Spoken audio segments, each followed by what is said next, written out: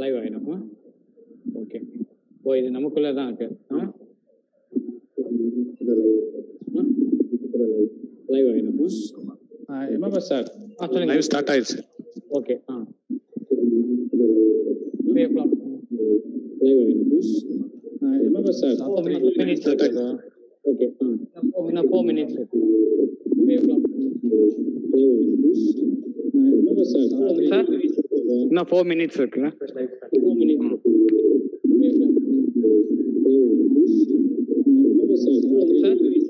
இன்னும் 4 minutes இருக்கு.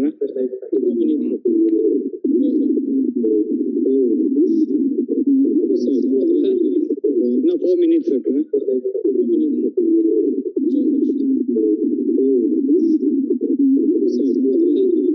இன்னும் 4 minutes இருக்கு. ஏதோ ஒரு சத்தம் கேட்டுட்டே இருக்கு.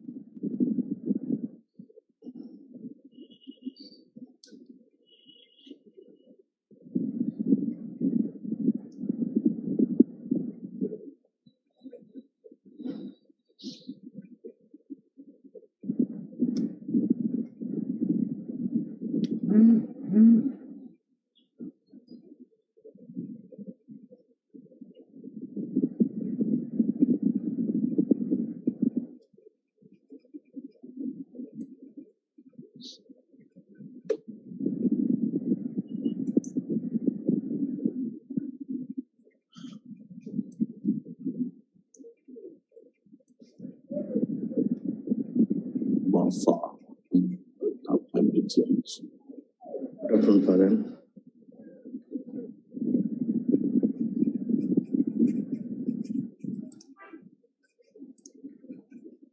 I'm Satish. Good afternoon. Hey, good afternoon. Okay, good afternoon. Yes, sir. Ready. Yes.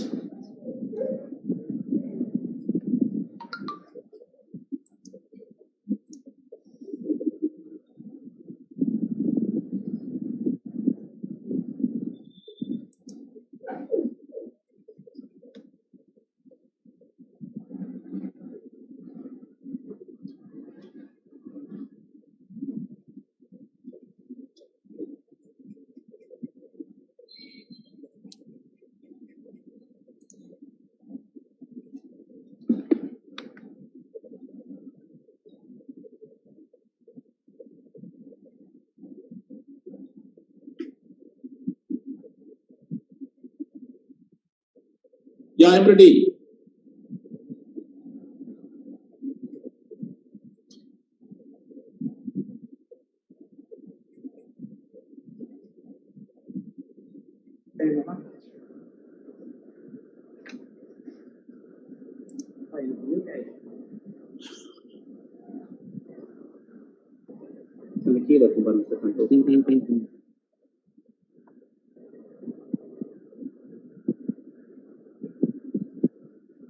Can we start, Father? Yeah, please go ahead. 3 o'clock. If it is 3 o'clock, you go ahead. Yes, Father. Yes, 3 o'clock. Good day, everyone. So, a couple of weeks back, we got a news from the northern part of India that 120 people in a single day struck by lightning, which is very unprecedented. And there we have seen a huge swarm of locusts from Africa to India. They are swarming up and eating up all the greens, the trees, crops, everything, whatever they come across are being devoured by them. Also, 2 days back, World Health Organization and Food and Agriculture Organization, they released a report that per day, about 12,000 people are going to die because of hunger during this pandemic period. And the pandemic itself is attributed to the habitat loss. These all contribute to the human-induced climate change. These are all the side effects of human-induced climate change. At this outset, so the St. Joseph's College has organized an international webinar on the impact of climate change on biodiversity and the world food security. So there are over 30 participants from 30 countries all over the world. So in this juncture, I request Kanikaya sir. The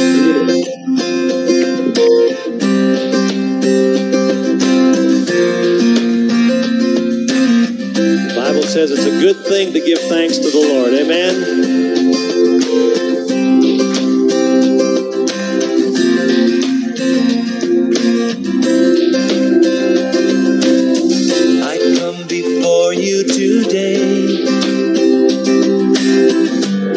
Just one thing that I want to say.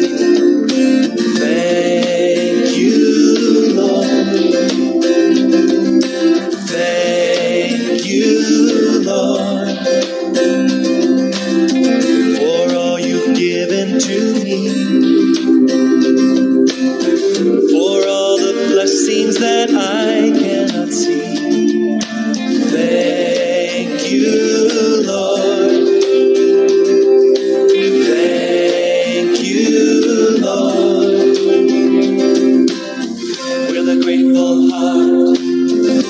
Song of praise, with an outstretched arm, I will bless your name. Thank you. At this precious moment, I would like to call upon our head of the department, Dr. S. Sendil Kumar, to address the gathering with his welcome note. So please, sir.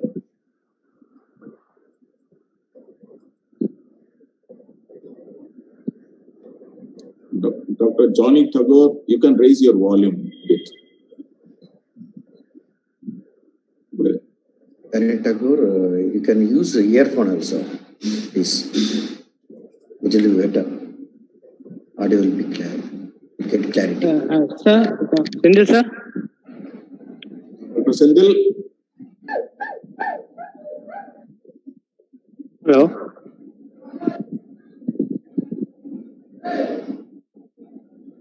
Sendil Kumar sir, you unmute your audio, sir.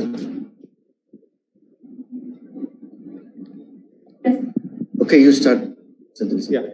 Yeah, next. Yes. Greetings in His holy name. Biodiversity is critical for safeguarding louder security, underpinning healthy and nutritious diets, improving rural livelihoods, and enhancing the resilience of people and communities. FAO Farmer Director General Jose Gracinho de Silva said in a statement, less biodiversity means that the plants and animals are more vulnerable to pests and diseases, compounded by our reliance on fewer species to feed ourselves. The increasing loss of biodiversity for food and agriculture puts food security and nutrition at risk. Very good evening to all of you. The Department of Botany is organizing a momentous webinar lecture today on climate change, on biodiversity and world food security, which provides a platform to understand the consequences related to the topic and mesh with the subject expert. Nurturing creativity and inspiring innovation are two of the key elements of a successful education. Reverend Dr. M. Arakasamy Xavier, SJ, our beloved principal of this great institution of Temple of Learning, are the perfect amalgamation of both. His harness and creative energies of the academic community and distill the essence of their inspired motivation is the most brilliant way possible to reach this institution in a greater heights. Hence, I am delighted to welcome you, Father, on behalf of the department and participants. Welcome you, Father. Thank you. Dr. Wafa Mehrus Amer, Professor of Botany, Faculty of Science, University of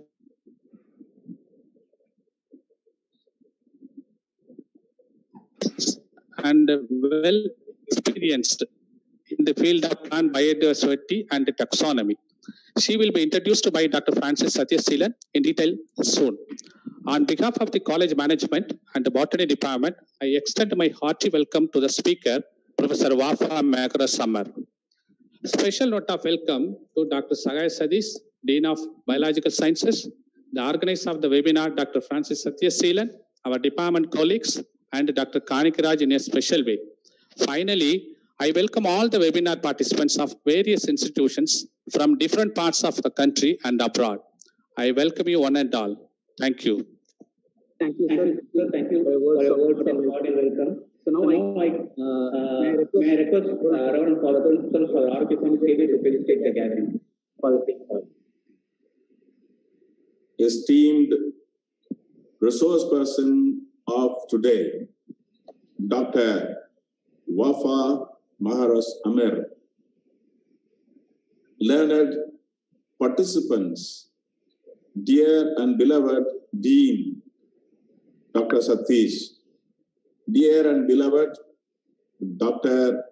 Sendil, the HOD of Botany, the organizing secretary, Dr. M. Francis Satyaseelan of the Botany Department, and other professors, and my dear guests and friends, good afternoon to you all. I am very happy to be associated with this international webinar on impact of climate change on biodiversity and world food security. I'm really very happy that the Department of Botany is organizing such a wonderful webinar for the benefit of the academia, intellectuals, and also the students. As you all know, the Department of Botany is one of the oldest departments in St. Joseph's College, which has brought a lot of laurels to our college. And during this lockdown period, it has organized a number of webinars, e-conferences. I'm very proud of them.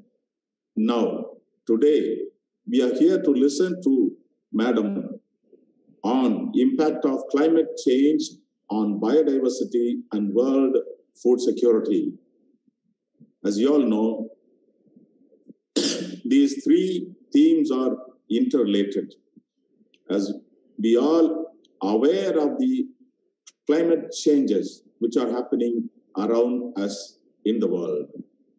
And surely they affect us on all aspects, not only us, particularly from the point of view of food, the livelihood security, livelihood issues, and food security issues.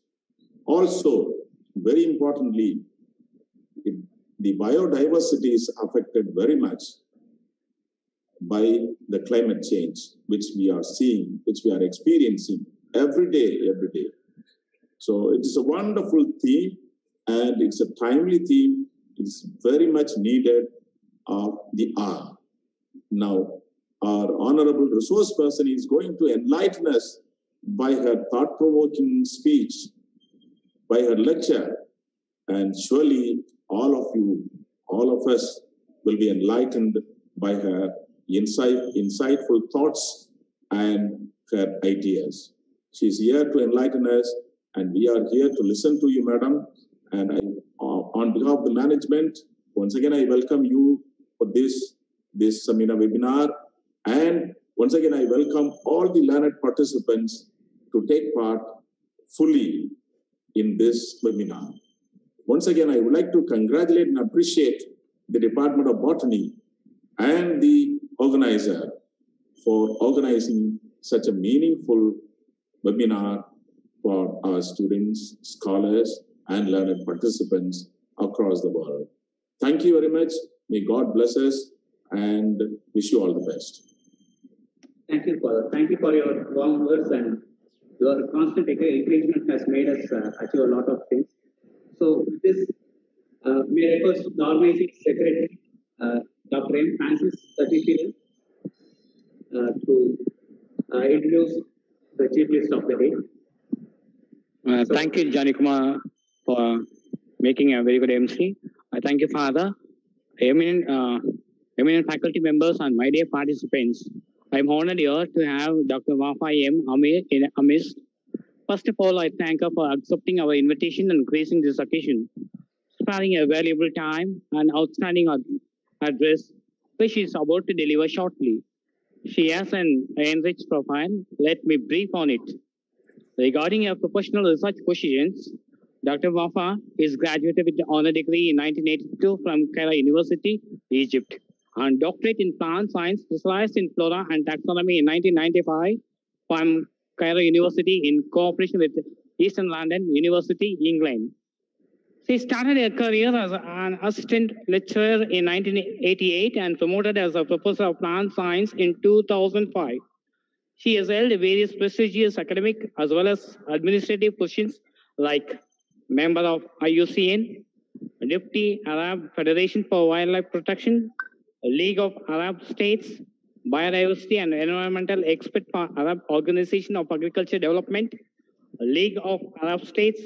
Moreover, she is former Director of Nature Conservation Sector, Egyptian Environmental Affairs Agency, and former Head of the Department of Botany and Microbiology, former Manager of Quality Assurance Unit, Faculty of Science, former Manager of Science Heritage Center, Cairo University.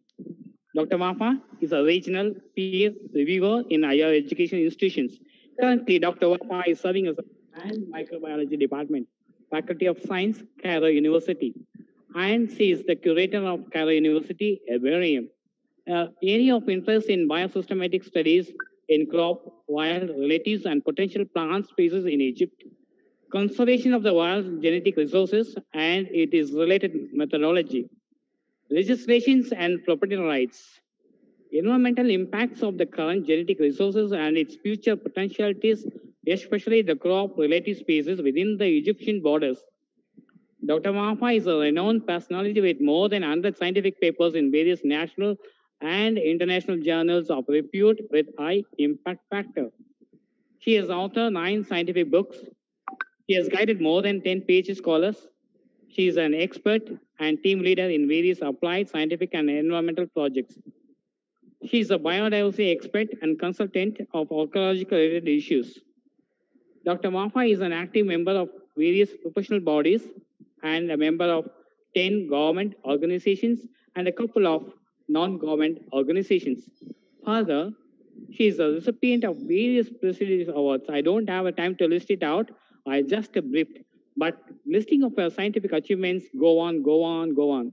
I consider it's a great honor to welcome such an eminent personality on my own behalf and behalf of my college. I offer you a cheerful welcome, ma'am. With this small introduction, I offer this session over to Dr. Wafa, our guest speaker. Thank you.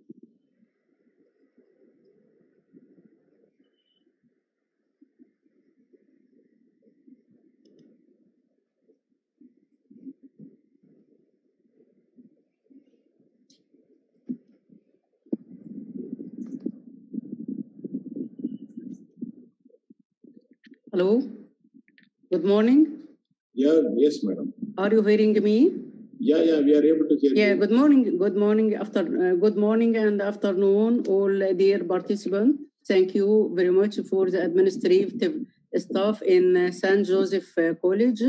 Thank you as well to the Botany Department staff for organizing this webinar, especially Dr. Francis, who is always contacting me during the organization among his assistant and colleagues.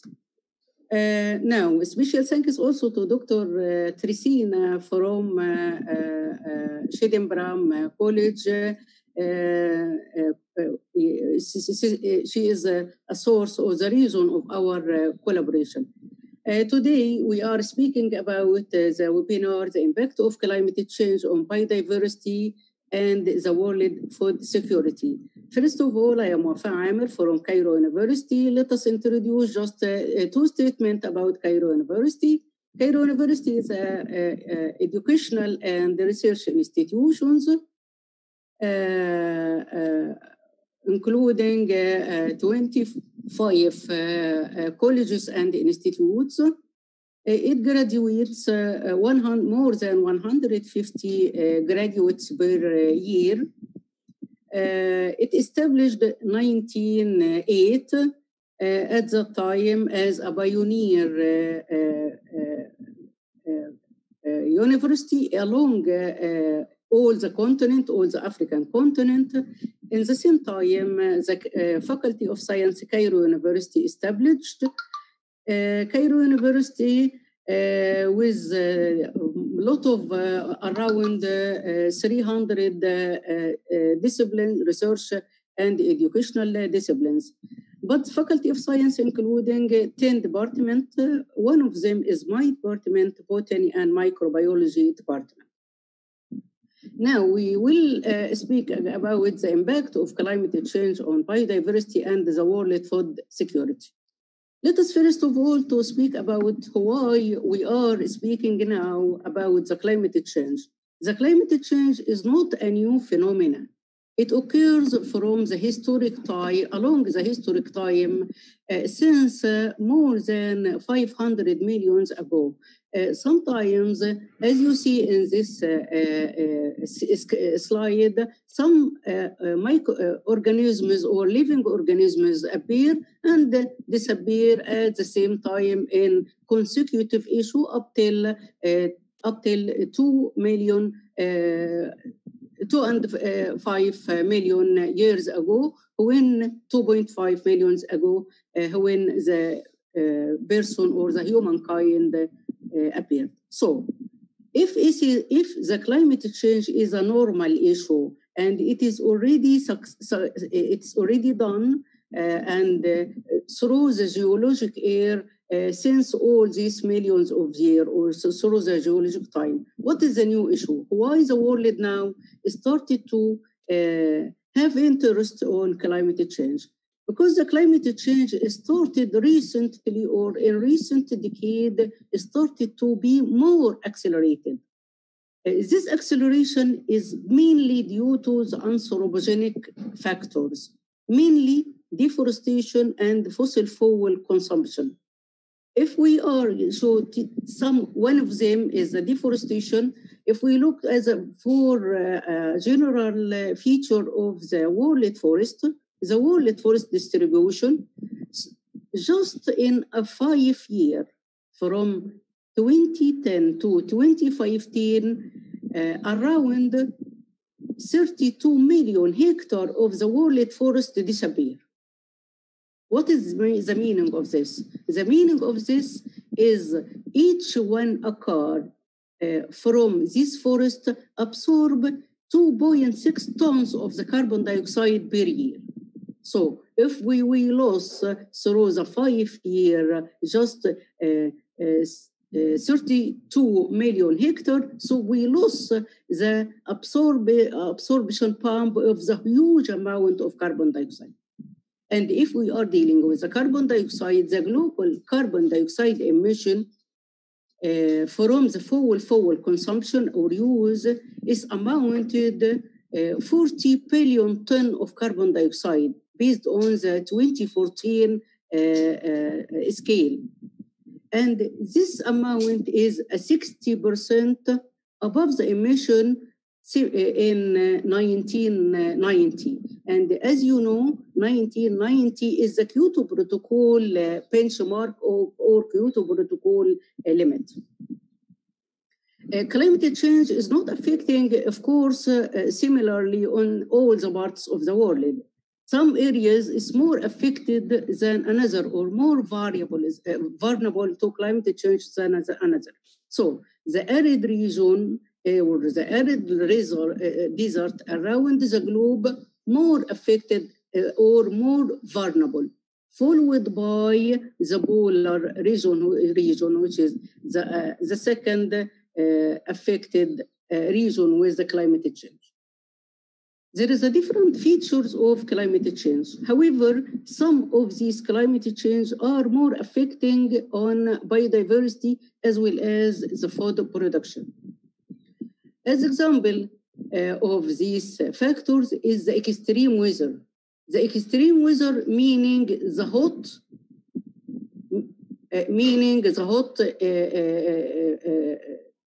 days and the heat waves, a fewer cold days. increasing greenhouse concentration like carbon dioxide, nitrogen, methane, and sulfur. And we will give examples for the effect of these issues later.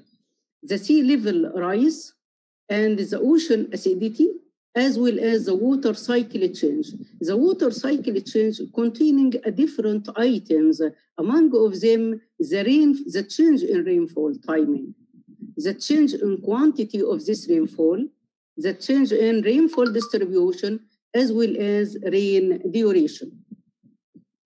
So we can summarize the threats or the extreme weather threats which affecting the biodiversity in more or less statement.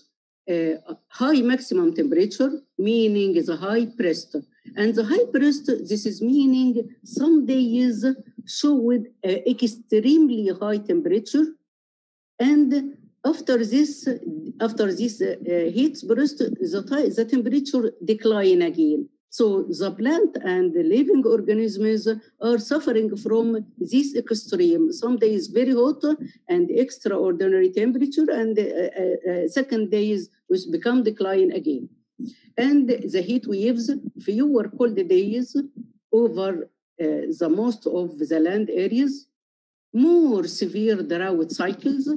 Dry areas tend to get more drier, and wet areas will get more wetter. So, for example, about the extreme weather event.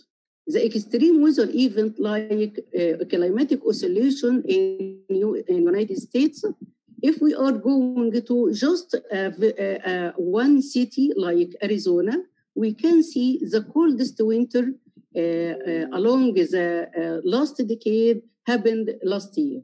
It is the coldest winter with a huge amount of ice. In the same region, in the same year as well, the hottest summer with the most hot high temperature, and the driest summer with dust. And cultivated or wild inhabited such area, it must combat or must living with or adapt themselves with a very cold climate and very hot climate in the same year. And this is the most vulnerable to the climate, the biodiversity or the living species. It's not only Arizona. Another example from California, the high temperature days leading to increase in annual burned forest area by 400%. So the burned area increased 400% during the last 5 decades only, from 1972 up to 2018. So this is a huge amount of burned area due to the increase in temperature as we see. So what is the impact on biodiversity? I guess the most impact on biodiversity is the shifting in timing of biological process. But let us see what is the meaning of timing of biological process. Timing of biological process is the time of flowering in plants, time, for example, for setting fruits, time for pollination, time for emergence of new buds, and so on and so on.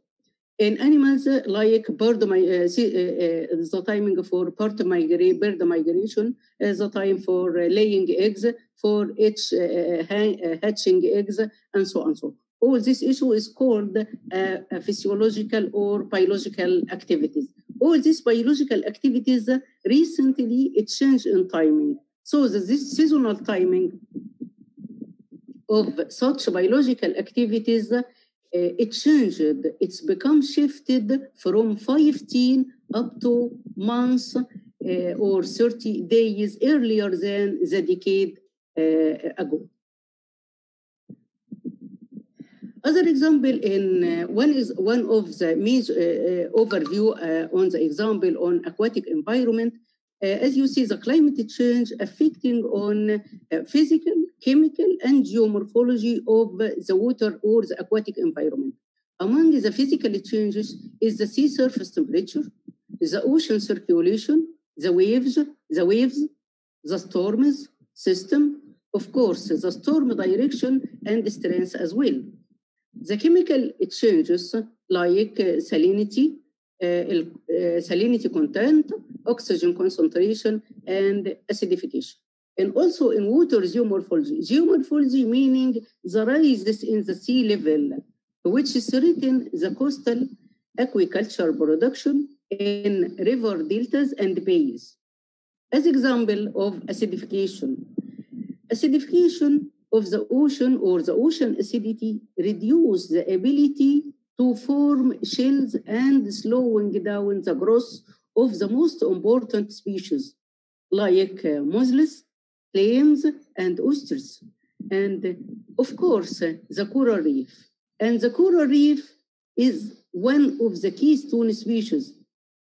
The keystone species meaning that each one species of the coral reef hosting or support the living of 350 other species. So the loss of one species of coral reef can destruct all the aquatic ecosystem along the area affected with the climate change. As from the geologic distribution or geographic distribution, we can see the change, the global change in temperature. The global change in temperature, it changes the metabolic rate. It changes the metabolic rates in biological bodies or in all the living organisms. Since 1980, the study of a change in the metabolic rates started. So if we are just looking to this figure and we see the Arctic temperature, this black line, the Arctic temperature increase in the recent decades started small, severe, or more rapid increase, followed by the northern temperate region. Also, it is a notable increase in temperature. And what is this meaning concerning the metabolic activity of these organisms? The metabolic activity of the living organisms increase consequently.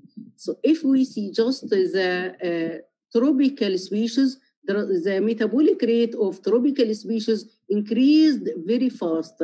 And this is threaten these living organisms. As well, if we are dealing with another group or another phytogeographic region or living organisms in different phytogeographic region, we can see the south temperate, which is the green line. The green line, as you see, as the metabolic activity started to decline, severe decline in a metabolic activity. Anyhow, the overall of this figure saying that or outline that all the geographical regions, the temperature, it changed from its normal or normal grades or normal level, normal status, above or down the normal status, as well as its impact on metabolic activity on living organisms appear very huge, especially in tropical and in south temperate organisms. All these changes threaten all the living organisms around the globe. It's not only in, this effect is not only on land, but also in sea and oceans. And the amount of Arctic ice on Arctic Sea during in 2015, the amount of ice measured in 2015 decreased in the summer 2015, decreased about 700,000 square miles if compared to its size in 2010. And this is a very huge amount of ice mass disappeared from the northern pole. What is this meaning? This is meaning that the ice melts. So a lot of it changes about the adequacy of fresh water on the sea. And this is threaten the marine ecosystem. How? Because these living organisms or the living organisms in polar region must cope with extraordinary constraints. Among of these constraints, the change in seasonal light intensity and duration. So if the ice crust or the thickness of this ice crust or ice mass become thinner, or this ice mass completely disappear, so it changes the seasonal light intensity, which penetrates down to the water level for the other living organisms, even phytoplankton, mollusks, fishes, plants, and so on. So the light intensity it changed, as well as the light duration. The ice melt also respond on or reflected as a freshwater percentage. So the percentage of freshwater become more than earlier decades. It changed in temperature, of course, the density of water column. All these issues must the living organisms in polar region must cope with all these extremes. Among of the notable phenomena which observed recently in this polar region is the appearance of massive phytoplankton bloom, which recently observed due to the melting of the ice sheet, and the sunlight penetrates to the down layer of water, so microorganism phytoplanktons and started to become photosensitive increase the photosensitive activity, and of course increase in its production and population. And all these issues will alter or will change the community, and its impact on other living organisms will change the whole ecosystem. Furthermore, we are dealing with the change in timing and shifting. What is the meaning of timing? As we see, the change in the time of phenology in plant, for example. In United States, since 1990 up till 2006, there is a study dealing with the timing. So this study revealed the presence of many trees are now blooming earlier than did several decades ago. So this is concerning the timing. And if we are dealing with the shifting, the study revealed that 40% of the wild plants and animals have been shifted its distribution range. So if we just see this map compared to the more recent map at the end of the study, we can see the very blue black color, or this blue color, indicating the cold tolerant species or cold adapted species. This cold adapted species in recent years shifted northward. The scientists said no, shifted poleward, shifted to the north. It migrates to the north. And this is followed by another species as well. The heat tolerant species or the heat adapted species started also to migrate northward as the temperature distribution increased northward or the poleward, also followed by shifting in plants and animals which tolerate this heat or heat tolerant drought tolerant species. And this is meaning the shifting. The shifting is the northward migration of 40% of wild plant and animals, and this is the case in United States in recent or in the early this century. The climate change also it changed in the timing of the whole living organisms or the whole biodiversity. If we just see this chart meaning the following. This chart with a positive side and negative side. the negative side indicating the earlier phenology, the change in timing, and it changed to earlier phenology, meaning that the phenology of such organism happened earlier than the normal. And the positive side meaning delay in phenology, delay in phenology. Delay in phenology meaning the phenology of this organism happened delayed by days or by delayed than normal, or happened in extra days rather than its normal cases. So each group of this color indicating a group of living organisms. Among of them, amphibians, the first group. The first group of amphibians, the amphibians, this color, each line indicating a different species. So the group, most of the amphibians studied showed earlier phenology with more than months in some species. So we see that the amphibians is the more affected species. Why amphibians showed more effect with climate change?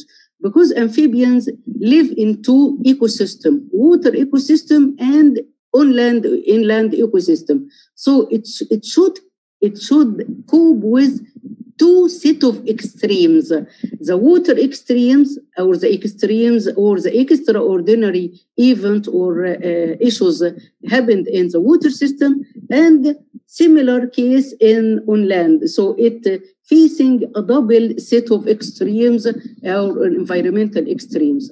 Also, a group of birds, the group of birds also show some of the species showed 25 days earlier in timing than the normal, and the rest of all species. But before leaving this slide, I just memorize you with the food stuff.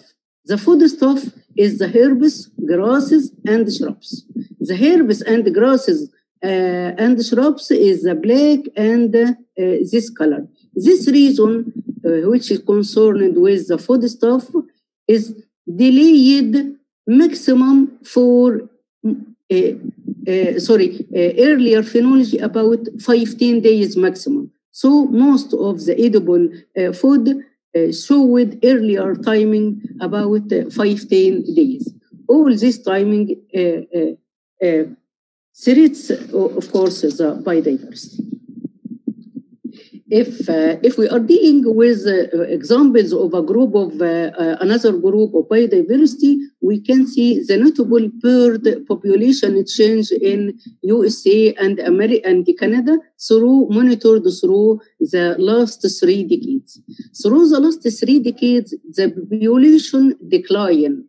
The population decline severely. So if we trace this or we mention some of this example, the decline in the population 93 billion per year, 93 million bird per year declined in this group of organisms like the throated sparrow and the red-winged blackbird.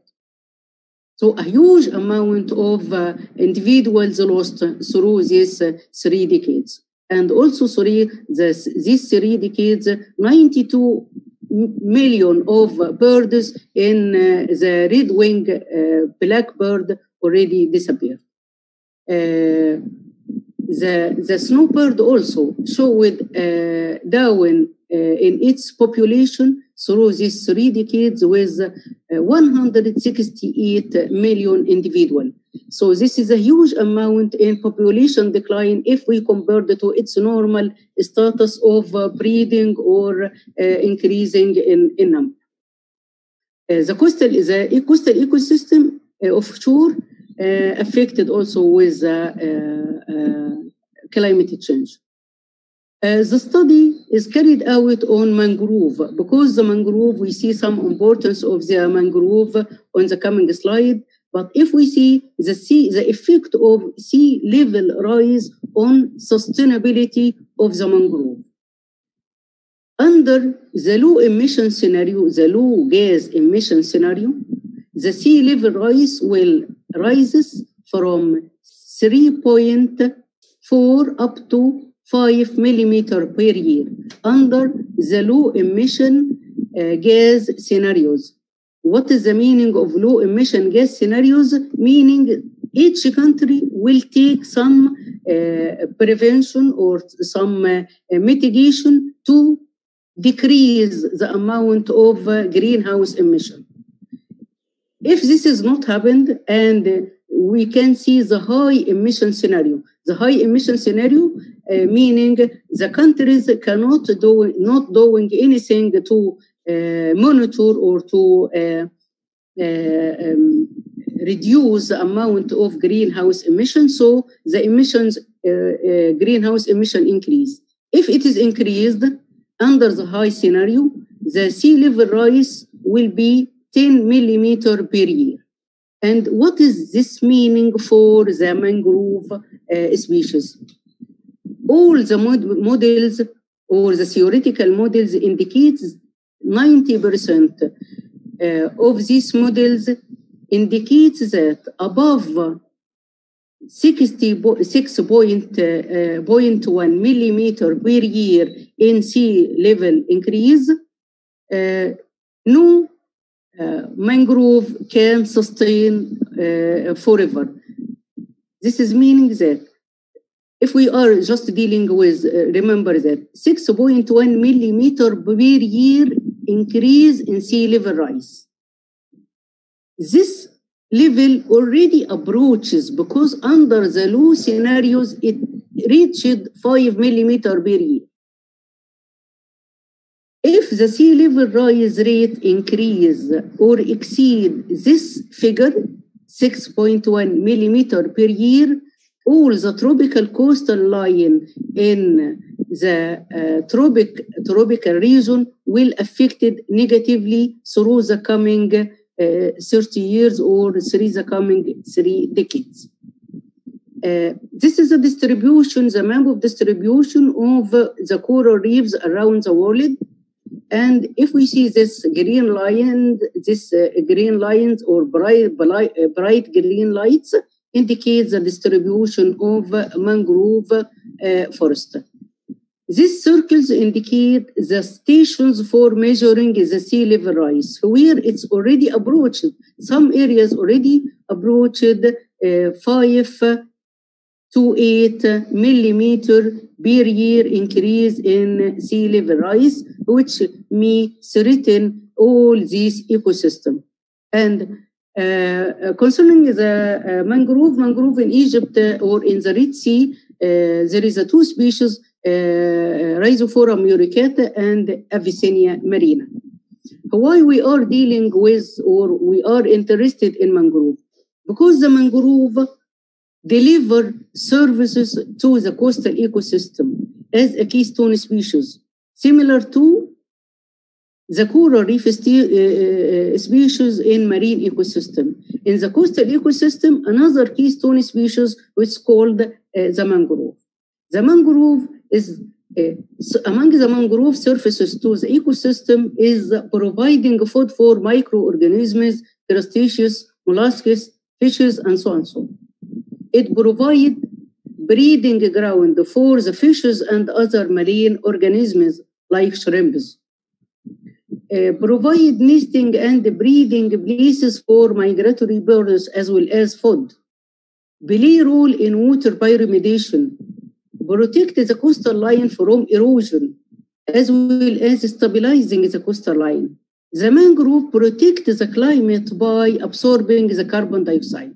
So if we lose, if the temperature, the sea level rise, and these species or the mangrove species become decline or deteriorated in the tropical region, all the coastal regions suffering from at least the fishing yield in the coastal area.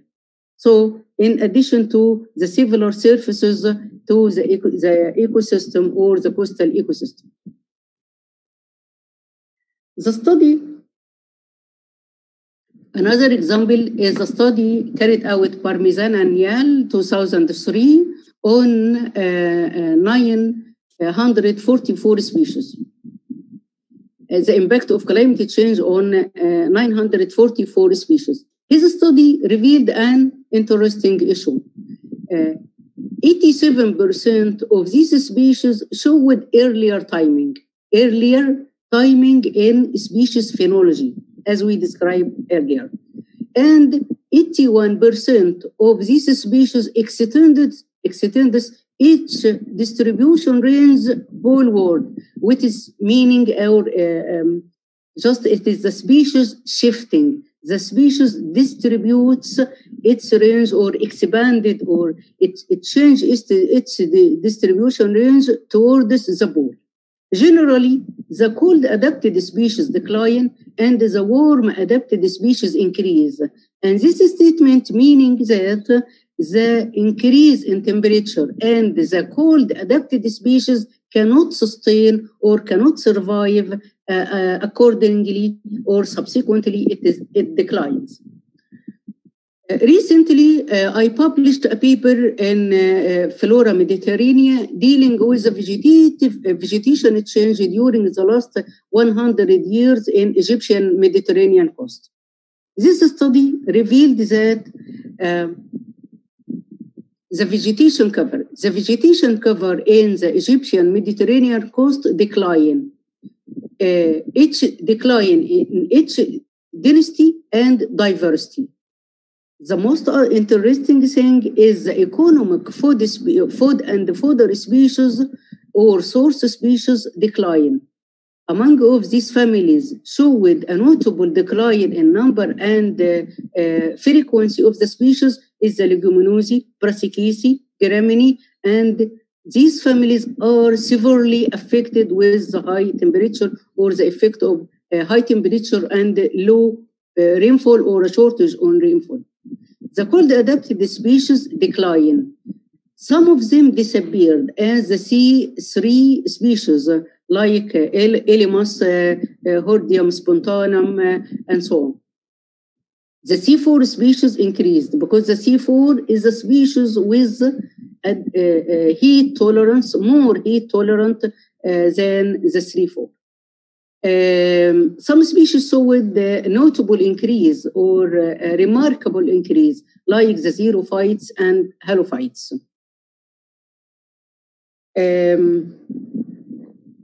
The poleward shifting in geographical range also including some of the butterflies or some of the group of insects, a group of insects like the speckled woody butterfly. The speckled woody butterfly showed also poleward shifting. In England, from 1940 up to 1969, which is showed with blue spots. This is the blue spots is the distribution of this butterfly at that time. Recently, this species shifted northward, and this shift is indicating that this species is a cold tolerant species, cannot adapt more or cannot live more in the southern part, so with a temperature increase. So this is a diverse of effect on biological system or group of biodiversity. How this changes affect exactly the global food stock, or how the climate change affect the global food stock. During the Green Revolution or the Green Revolution technology started 1960 up to 2015. During the Green Revolution, the agriculture production of the globe increased 3 times, meaning 300%. However, this Green Revolution is not occurred in a similar on all the point all over the globe. So it occurs in India, in China, and some parts in Europe, in North America and Canada, some in South America and in Egypt. So the green revolution increased during this range of time, or recently, or during the last 6 decades, increased 300%. Is it enough for providing food? No. The future projection of the food needs indicating that 2030, the population will be 8.3 billion persons. And this needs more food, 35% more food than our production these days, currently. By 2050, we need double the amount of food that the world produced now. We need 100% more food. So now, what's our global food status? These days, the global food status is estimated that 1 billion people are under nutrition. Under nutrition, 1 billion of persons under nutrition need more food quality, or the best food quality, or needs more food. To the end of this year, or by the end of this year, 820 million hunger person will be achieved. Why? Due to the effect of Corona and due to the effect of other issues like loss of their jobs and so on and so on. And this report from the Wall Street Journal yesterday.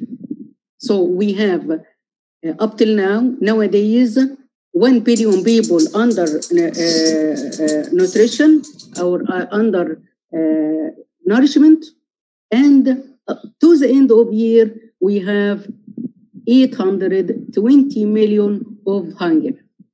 And this is this impact of the food demand. The food demand increased, of course, all over the globe, under all of the estimates, even high, medium, and low. And in high estimate, the higher estimate saying that in 2100 we will reach 10 billion. The population all over the globe will reach 2 billion, which needs more and more food.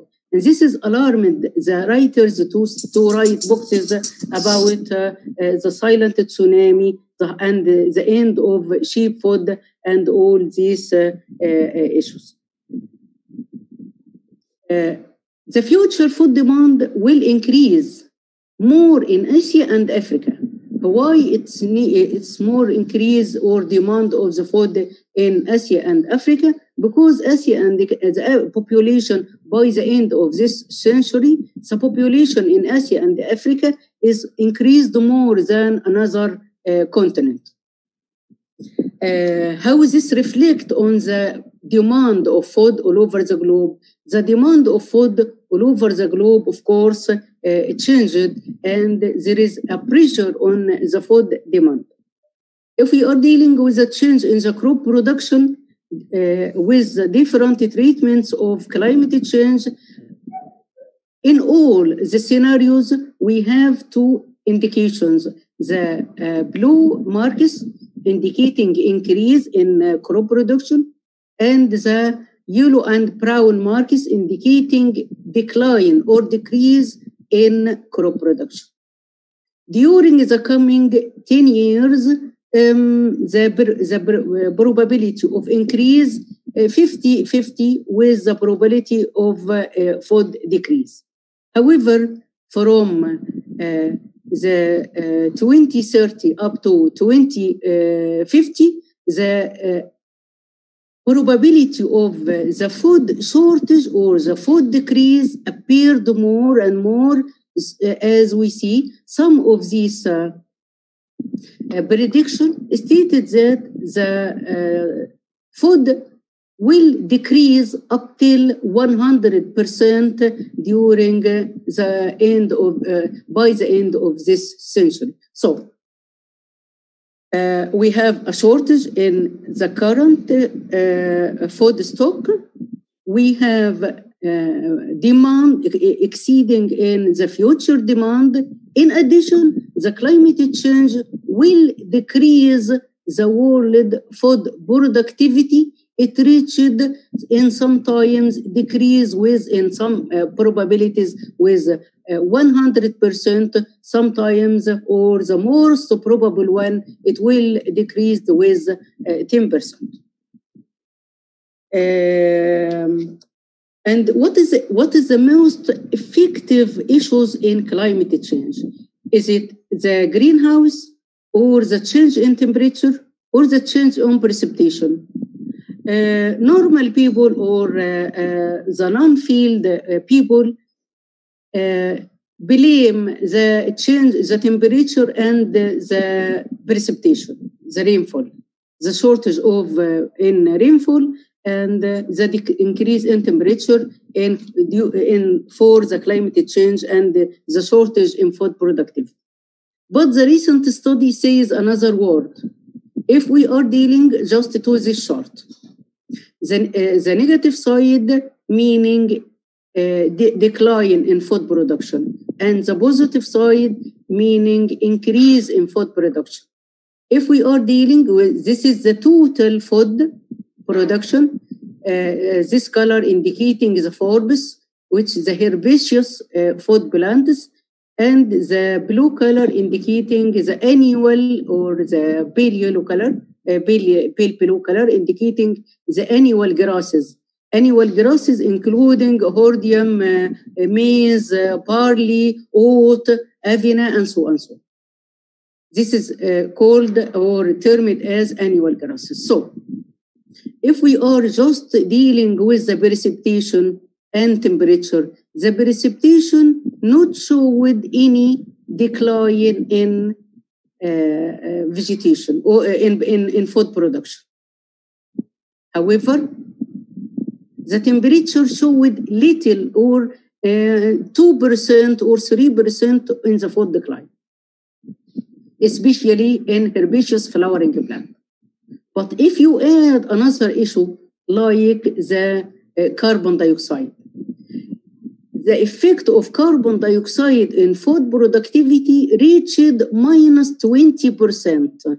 So the effect of increase in carbon dioxide or in a global carbon dioxide concentration will decline the food productivity with 20%. And if you add temperature with carbon dioxide and nitrogen, we can, this ratio reached minus 25%. So our crop productivity will decline. Our crop productivity will decline 25% if we cannot manage our productivity of green or emissions of greenhouse to the globe.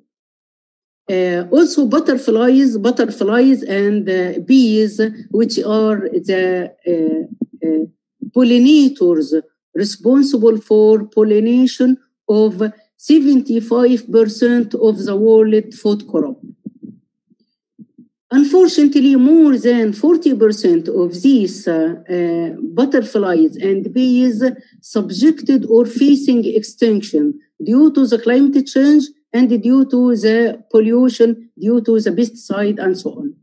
Most affected land, as you see, is colored arid region, because arid region, as we just mentioned, it is more vulnerable. So the productivity of 75% of the world food crops will decline with the decline of the insect population. The drought also will severely affect all the food productivity. The food productivity will lose its productivity by the drought as a major effect in sub-Saharan Africa and in Near East. The drought is the more effective issue in these regions. However, the floods, it will affect the production of food crops in Asia and Latin America. However, the FAO in this month, in July, reporting that the food productivity, the cereal productivity in Africa increased 1.4% than the last year. Still, 34 of the African countries showed shortage in the food production. So we have this year 34 countries will show exceptional shortage. Exceptional shortage meaning a severe shortage in food demand or the food stock or food requirement in Africa. This is based on different regions, or this is the effect of different reasons. Among them, the high food price, the floods, the desert locust, the rain deficit, and so on. All these are climate change or climate change issue. If we are dealing with the crop productivity, the measure for food productivity all over the globe, we have the global maize production map. This map shows the area producing or cultivating maize. This is the world map showing the sorghum production region, and this is the rice production region. If you please consider this fact, these three crops are C4 species, meaning that this is a heat-tolerant species or heat-adapted species. All these three species or these three crops are heat-tolerant species. Vice versa, the wheat is a C3 species, meaning it is a cold-tolerant species. Both of the cold-tolerant and the drought-tolerant in the coming years will be shifted northern, will be shifted poleward, will be shifted to the north. The most effective one will be the wheat production. So the wheat productive area will move to the north. So Egyptians and Indians, for example, predict their land is no more producing wheat in the future because their climate is not adapted or not suitable for wheat production. And it will be more suitable for production of C4 species like maize, sorghum, and rice. What is this meaning? I mean that the decision makers and agricultural production sectors should reform their national strategy to reform the productivity or the agricultural activity to sustain or to secure their food demand or their food requirement to their people in the future year. Because there is no more wheat can be cultivated in the old cultivated wheat belt, and the wheat belt cultivation is become moved northward, followed by also by distribution northward of the rice will be cultivated more or distributed in northern more, as well as sorghum and maize. It's not only the productivity of wheat, but also the grain quality. If the temperature increase, the protein content of the wheat will decrease 8.6%. So the grain quality of these crops will be affected. The high temperature decrease the protein content of these grains with about 8%. It's not only the protein content, also the increase in carbon dioxide will decrease the mineral content of some crops like wheat, rice, and soybean, with 8% also. So if the protein content decrease with 8% due to temperature increase, and decrease in mineral content with 8% due to the carbon dioxide decrease. So this is a problem in foodstuff as a quality, not only. So lot of people will suffering from undernutrition or malnutrition. If we effect on just one item, example for the climate change and the crop productivity in Egypt, the heat and the sand waves.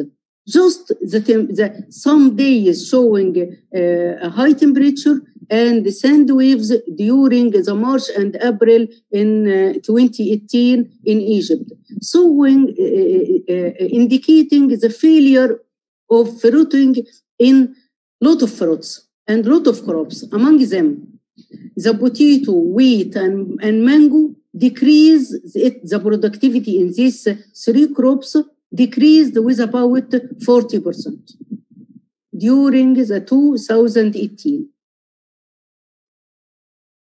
This is by the heat and the sand waves. While the olive productivity decreased with the 8%. Summer crops like cotton, corn, and rice is not affected. This example alert all the decision maker and scientists dealing with the food security. The drought also in the African Horn, which African Horn is Eritrea, Ethiopia, Djibouti, and Somalia. This region affected with drought, with the multiple rainy season in 2019 is the lowest cereal production in decades in Somalia. And this is, during these years, it threatened 1.3 million of people suffering from food insecure. This is the effect of drought. So, if it is rainy, but the rain become good and coming earlier, it will cause the locust problem. The locust outbreak in 2019 is due to the good early rain. It is rainy with a good amount, but it is earlier time than it was. This rain is already already happened along the Red Sea, both sides of the Red Sea. This causing early breeding of the locust to continue. A lot of population and in severe increase in the locust population due to the early breeding season of the locust continued due to the water availability. This extensive increase in desert locust moved to Yemen and to Ethiopia and moved eastward to India and Pakistan. The problem in 2019, or always the problem of the locust, is not just damage the crops. Its prevention in West and Northern West Africa costing $3.3 million per year. And this is a very huge amount of money. This year, the locust outbreak in India and Pakistan by the end of May and June, this was happened due to the presence or the coming of the locust herd. The locust herd comes 6 weeks earlier than normal. So this year, the locust comes 6 weeks earlier than the normal. It comes from Iran down to the Africa, which at that time, the rainfall not yet started in East Africa. Accordingly, this locust moved eastward to India. Just the rain started this month in Africa, in East Africa, the locust back to Kenya, Somalia, and Ethiopia. And the locust these days in this region forming outbreak. It is the most dangerous outbreak of locust in Kenya, Somalia, and Ethiopia. It is the most dangerous locust outbreak happened through the 70 years ago. It's not only the locust, but also the evolution of several disease, plant disease, like the evolution of new strain of wheat yellow rust, which adapted to high temperature.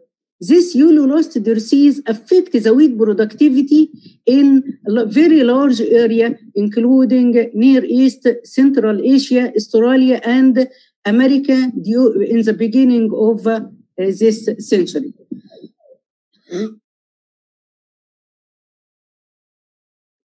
Also, the global warming increased the disease like the virus disease in banana, the top disease virus in banana, expansion of cassava virus disease, as well as the wheat epidemic.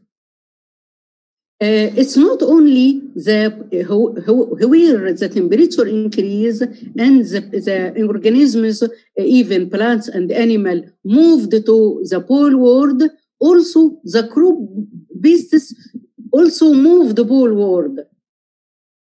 Each year, the crop beasts moved poleward in a distant amount as 2.7 kilo per year northward. So, agriculture sector should expect that their crops will be affected in the future with the beasts, which is now currently infect the countries in the south region. So these beasts will move in the future to the pole world, so it will affect the northern position or the northern country or the crops cultivated in the northern countries. The outbreaks and expansion of these crop beasts affect one example is affect the leaf rust in Central America and causing the coffee leaf rust a huge disease. It's not only, but also another example will show with threats to the cultivated crops and the food productivity, like the palm red weevil and the olive fruit, the white flies, and the Phytophthora in potato. All these diseases now show with expansion in each distribution range and show with a very serious outbreak in Arab region. And this global spread of crop beasts and pathogen costs the crop production or decrease the global production with up to 40% per year. So the pests and pathogen will decrease the global food productivity up to 40% per year. And this global pest costing the world economy $220 billion per year. While also invasive insect will costing the global economy with $70 billion per year. So we need now more crops. The climate change will affect the food productivity as well as the population increase. Also the loss of crop productivity due to increase in pest distribution and severity. This is also for the food. The seafood will also affect the global change or the climatic change will affect also the productivity of the sea or the aquatic organisms. The seafood protein support 1 billion people worldwide. The recent study carried out on the rocky shore of Central California showed that the southern species become more common and abundant, while the northern species decreased. This is meaning that the aquatic organisms also showing northern shift, or similar to the birds and mammals and plants, also the marine organisms and all the living organisms in aquatic ecosystem also showed poleward shifting. Generally, also the fish which the hatching in freshwater, the freshwater species in inland freshwater species will change. The hatching ability will change, or the hatching productivity or yield will change in temperature. The change in temperature and rainfall will change the distribution and the catch of inland fish species. In tropical countries, the fish or the marine catch will decline 40%. In high altitude water, the marine catch will increase due to the distribution or the migration to the northern pole. And this is what is the meaning of all this rate. Is there still we have weaknesses? We have weaknesses, we have needs, and we have opportunity to resolve all this issue. Among of our weaknesses is the high food demand, increase in global price, the food by 2050. The high food price could reduce the vulnerable people to access to the food, increase the hunger and malnutrition. Reduce the climate change will reduce the earning of producers in small scale farmers, and will and all this issue. However, all these weaknesses, we have also needs. We need to adopt. We need adoption of global vision for utilization of wild and untapped food species. We need also implementation of global breeding and enhancement program for food alternatives. We need to reform our national strategies to secure the national food supply for our people. We have opportunity. Yes, we have, of course, opportunity. We have the global biodiversity stock, which containing millions of species, among of them thousands of species as a crop alternative and untapped food species. We can explore them. We have local traditions dealing with the consumption of such food. We have local varieties of food and recipes can adapt it to our future, can subject it to our future food program or enhancement program. We have wild species, of course, still like Hordeum lupurinum, still in wild, we can domesticate. We have C4 species like sorghum, we can multiply. It is a heat-adapted species. All this effort should be expressed to achieve the Sustainable Development Goals 2030, which is dealing with zero hunger and combat poverty. And this is the main issues in the global Sustainable Development Goals up till 2030. Thank you for listening. Thank you, and I am waiting for any question. Thank you, ma'am. That was a very insightful talk you gave us for an hour. Actually, it is a need of an hour. So we have a few questions here, ma'am. So would you like to take it? Go on. Yeah. So many of the people, the participants, there were more than 100 questions, and almost there's many questions they have raised. Is genetically modified crops is the future of food security? I can understand in just one word, no at all, because the genetically modified organisms cannot sustain with the climate change. It is not at all adapted to the climate change. Okay. And what is the possible solution to feed the growing population?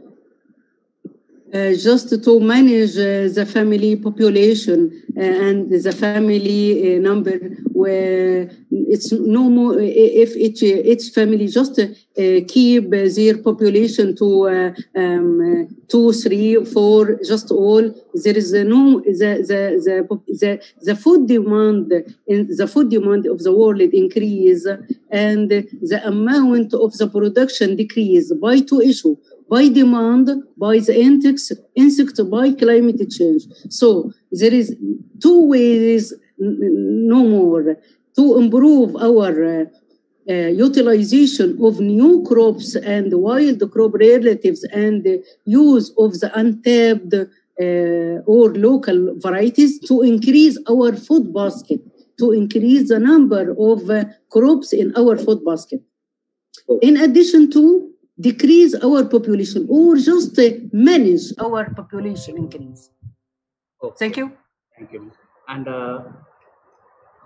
there is one question. So how climate change influences the rise of many pathogens such as this corona or other epidemic pathogens? So if we are dealing with the rice crops, no, ma'am. It's the general. I can't hear well. Okay. So how the climate change influence the rise of, the increase in pathogens? What is the relationship between the climate change and pathogens? Oh, the climate, yeah. The relationship, there is a direct relationship in 2 issues, because the pathogens have the ability, a great ability to reform itself and produce mutant more faster than the higher population or the higher crops and the higher plant and animals. So the mutant in fungi, bacteria, and viruses is more frequently and more rapid. So the production of a huge pathogen due to the pressure of high temperature due to the climate change will more probably happen than the wheat yellow rust. This is an example, because annually the high temperature or the temperature increase induce mutation in fungus, so it becomes more drastic than earlier. In addition to that, the susceptibility of crops become very high to the pathogen, become very high with the increase in temperature, because the increase in temperature increase the metabolic rate and disrupts the life cycle of the plant and decrease its immunity. So if the immunity of the plant is decreased and the pathogen severity increase, so we have a huge threat of pathogens. Okay, thank you. There is another question. Is climate change and biodiversity loss inevitable? Inevitable? Yes, ma'am. Unstoppable. Yeah. You meaning some scientists saying that it's okay, and others saying that it's not okay? It's not happened? Yes, ma'am. Yeah. No, the fact is, I explored to you through the lectures, the early part of this lecture and the last lecture given in Shedinbram College. We have a lot of issues and a lot of measures, like the NASA measurements of the amount of ice in the northern pole melts, and the decrease in temperature, and the movement of birds, the change of the locust way or migration way, as you see in India this year. It's not the amount, the heavy rainfall in India last of rainfall in Arab region, in Jordan, in Saudi Arabia, in this region, in regions not suffered from a huge or a heavy amount of rain earlier. This is an extraordinary event. If we just mention that the amount of burned forest in tropical area in Amazon forest started not yet turned off. due to the high temperature and the shortage of rainfall.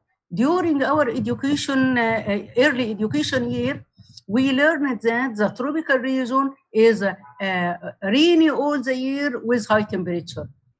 This rain started to be shortened and decrease. Accordingly, the high temperature induce fires, and the Amazon fire forest is spreads all over a very huge area recently. So no debates now. Nowadays, there is no debate at all in climate change and effects on biodiversity because it is a measurable issue. So it is not just a theoretical thinking mood. It becomes a measurable issue in different disciplines, and its impact already become measurable in different disciplines concerning disease, human life, activities, migrations, shifting, and so on. So, thank you. And is human activity is the only thing to blame for the current climatic change? I guess it is not only the blame, but it is the major one, because the human activity is responsible for two issues. Is the carbon dioxide production. And during my lecture, I explained the effect of carbon dioxide increase on the food productivity. Just the carbon dioxide decrease the crop productivity with 20%. So this is the major issue. And if you add the carbon dioxide to the nitrogen gas and to a temperature and something like that, the shortage on food productivity become more. So the anthropogenic factor is the major threats. However, there is a natural threats, and the anthropogenic factor blamed for the acceleration, the recent acceleration in climate change. Thank you. Thank you. So one interesting question, ma'am. So yes, so please. Is global warming is going to create a new ecosystem globally, and will it accelerate the evolution of newer species? I guess maybe, but the emergence of new species and the evolution, as we studied earlier in biodiversity and ecology and so on, it can sustain for thousands of years. Okay. There is no new species will emerge tomorrow because the temperature rises. No at all. It takes thousands of years. So our coming generation in the future, 1,000 years, we will find new species. Okay. Thank you. Thank you. Thank you so much for your patient answering of these questions. And yes, welcome anytime. Thank you. So thankfulness is the culmination of a very noble thing that emerges from a humble heart. So I now call upon the organizing secretary, Dr. M. Francis Satisila, to deliver the vote of thanks. So please. Thank you. Okay. Thank you, Dr. Janikumar. Since the webinar comes to a close, I am very much pleased, and it is my privilege to propose the vote of thanks on this occasion. First and foremost, I thank Almighty God for showering His abundance, graces, and bounteous blessings on us, and making this occasion a precious one. I take this opportunity to express my sincere thanks to Reverend Father Rector, Reverend Father Secretary, and Reverend Father Principal for his felicitation, blessing, and encouragement support for this webinar. I express my deep sense of gratitude to our respected resource person, Dr. Bafa M. Amir, for your gracious presence by sparing the valuable time and delivering the inspirational talk. And since ma'am is a member of IUCN, she's more concerned about the climate change, how it has more impact on ecosystem, biodiversity, and food security. Ma'am, your intellectual talk has brought us a knowledge for reduction in deforestation and go for reforestation, a tool for carbon sequestration and carbon banking. Thank you very Thank much, you, Dr. ma'am. Francis. Thank you, Dr. Francis. Thank you for hosting me. Thanks for the Dean of St. Joseph College. Thank you for your colleagues. Thank you for the head of the department and the Zoom organizer, as well as the YouTube specialist. Thank you for hosting me. Hopefully see you in the coming future. Thank you and bye-bye. Thank you so much. I thank Dr. Krishna Suresh of UOC College for introducing me to a resource person who was helping me from Alpha to Omega for this webinar. With you, ma'am, only this webinar became a successful one. I thank Dr. Sagai Satish, Dean, School of Biological Science, for his encouragement and support. I thank Dr. Sindhil Kumar, the head, for his valuable welcome address for this webinar. I thank Dr. Jani Kumar Tagore for presenting a very meticulous master of ceremony. My heartfelt thanks and sincere thanks goes to Dr. Kanikaraj for the coordination and the technical support in e-communication to conduct this webinar very smoothly. Because of you only, sir, this event became a very successful one. Thank you so much, sir. I thank Karthik and Erika and my students who are helping me in all the ways for this webinar by providing link, feedback, flyer, and e-certificate. Thank you, my dear students. My special thanks goes to my fellow professor and all the participants of my country and other nations for your active participation in this webinar. Once again, I thank you all. Thank you. Thank you and bye-bye. Bye.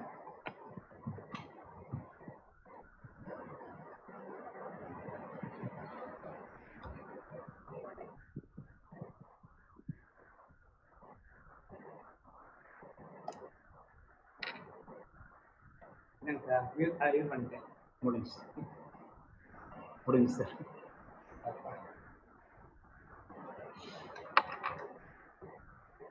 Ma'am, thank you so much.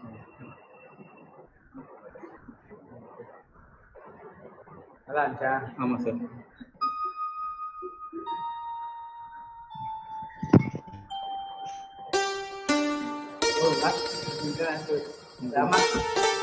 எத்தனை பேர் sir?